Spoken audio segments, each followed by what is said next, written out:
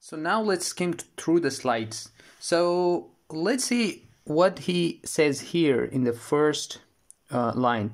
So here he says that D is something which is N cross M cross R, right? So remember in these slides, if you look in detail, he is actually have this view of that every cell is composed of I, J and its value, right?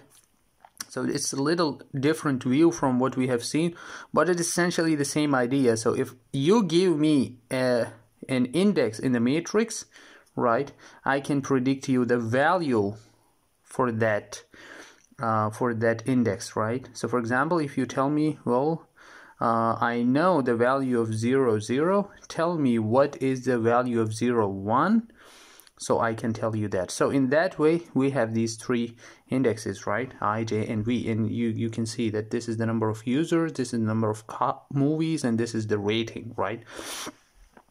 And now he immediately says that some of the cells in the matrix are unknown, and this then we have this Y, which are our predictions. So some of the matrix values are unknown, but the what our predictions is, it is a matrix, right?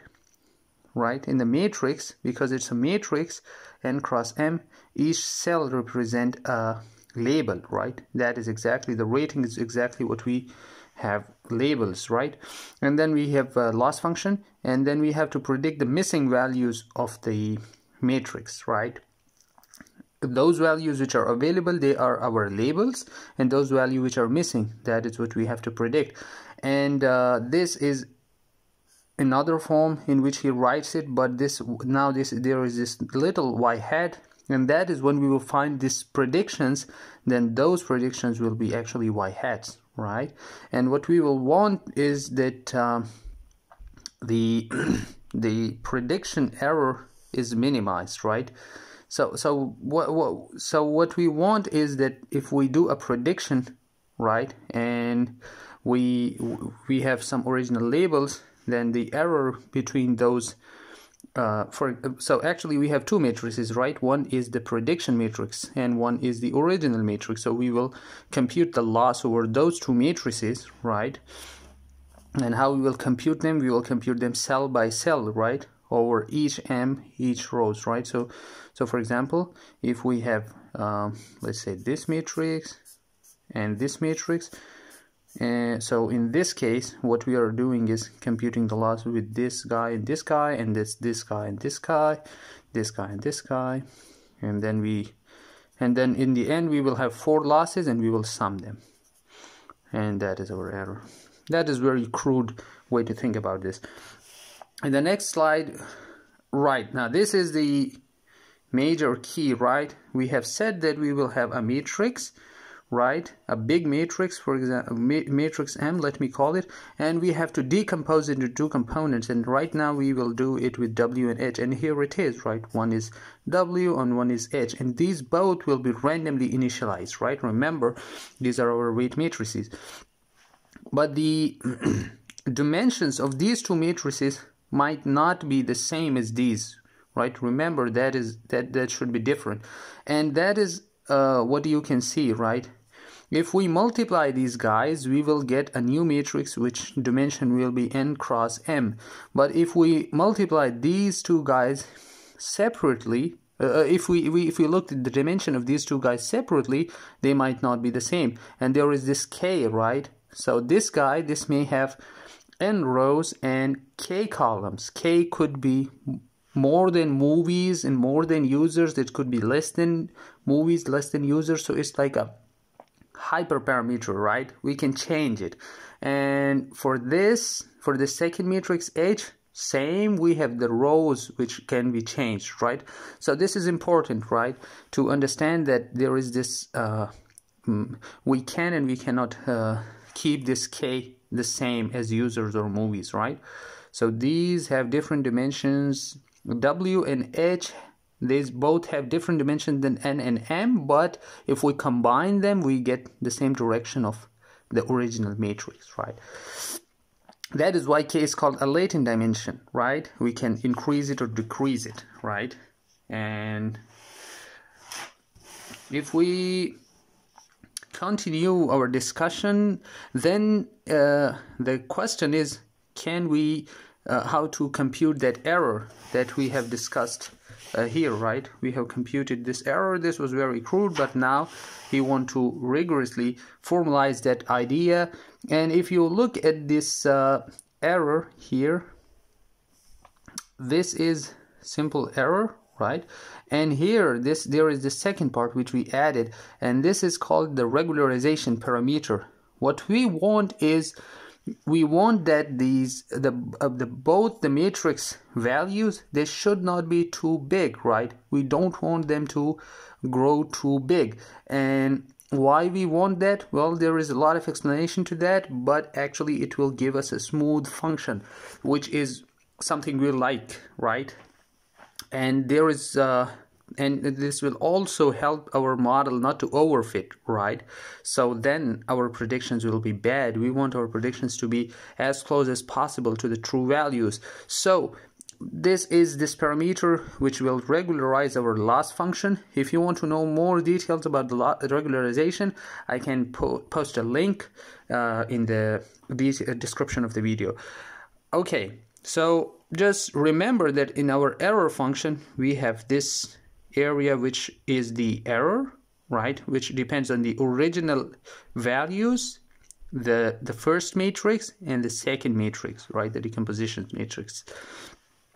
And we have this regularization loss, we have this regularization parameter. In this also, this is a constant value and this is something computed value, right? So we can change the regularization parameter. We can, for example, make it 1,000, or we maybe make it a 0.1, right, depending on the situation. Okay, and the second thing is the matrix. Okay, let's see. Okay, right, so you know from machine learning that we always have these bias terms. So if you remember this format, right, so we have this parameters A and we have this input, and we always add this bias term. So where is the bias terms in these in these two matrices? And if you look at here, he actually fixed the first column of the weight matrix W to 1, and the second row of the second matrix, right, H, to 1. So for example, if this is the second row of the H, right, then this is all 1, and if this is the first column of the W, then this is 1, right?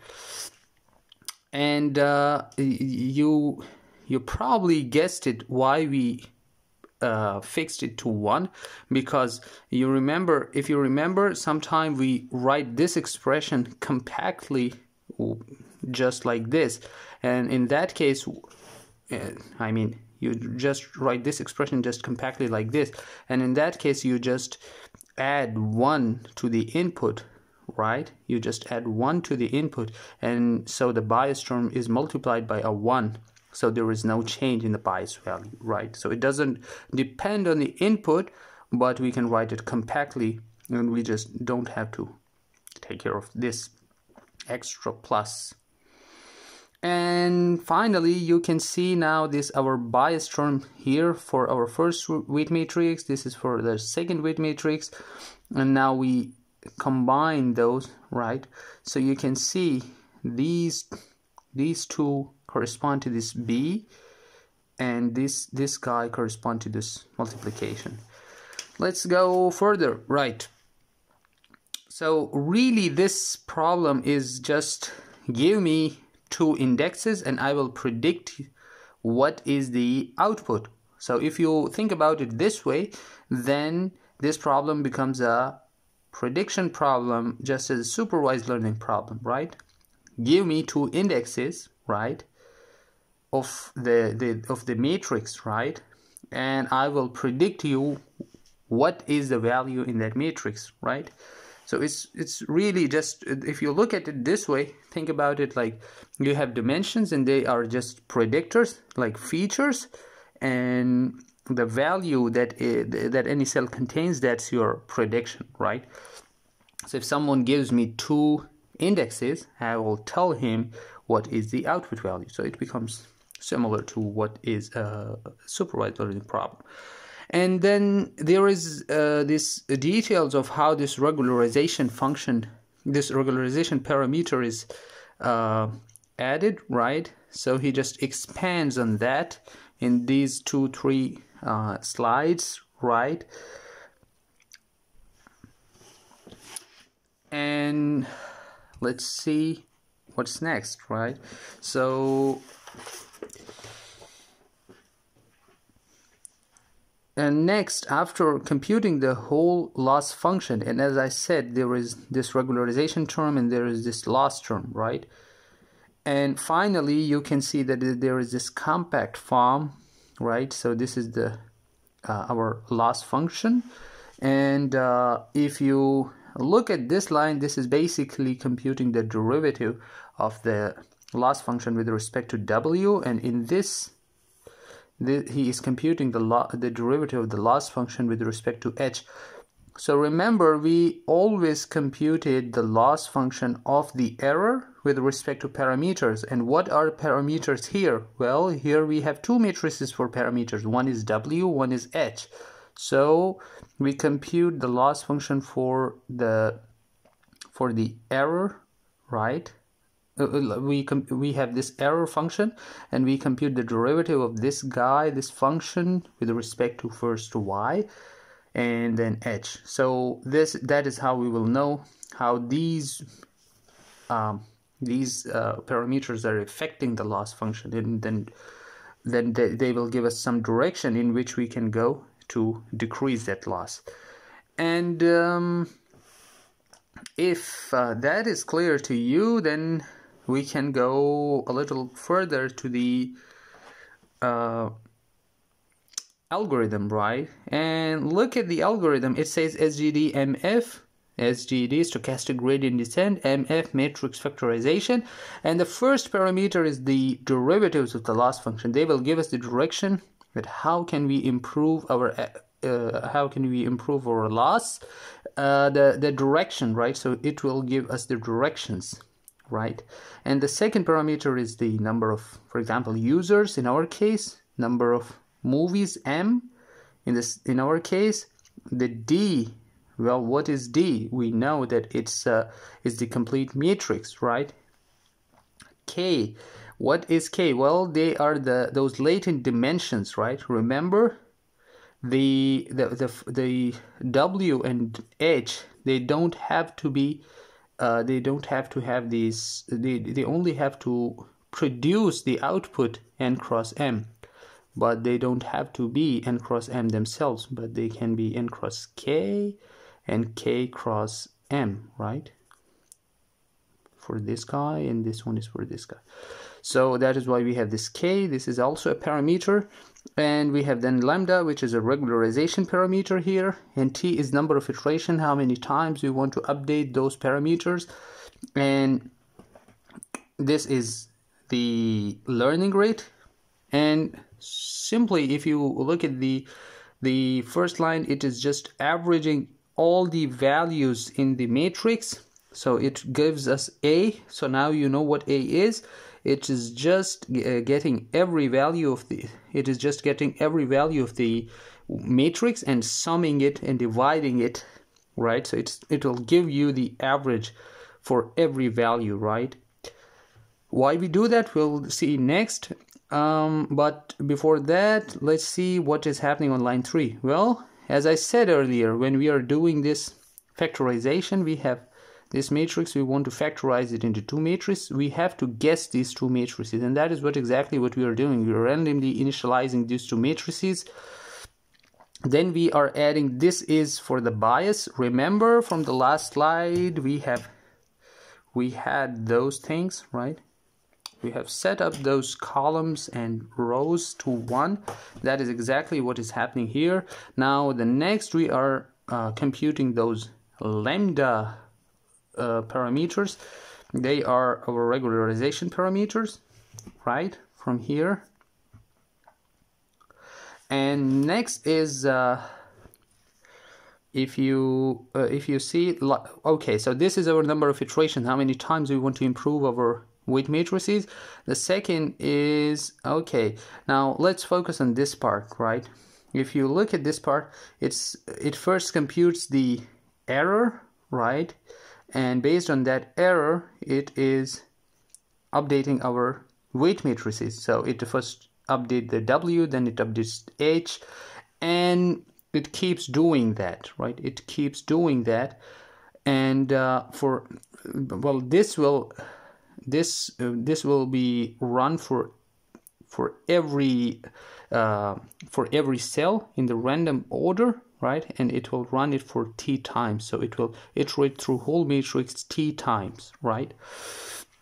And finally we get the weight matrix H and A, right? And this finally, if we get this W and H, so you know that we have a good approximation now, right? And we can now predict our resultant matrix we wanted. So I'll stop here.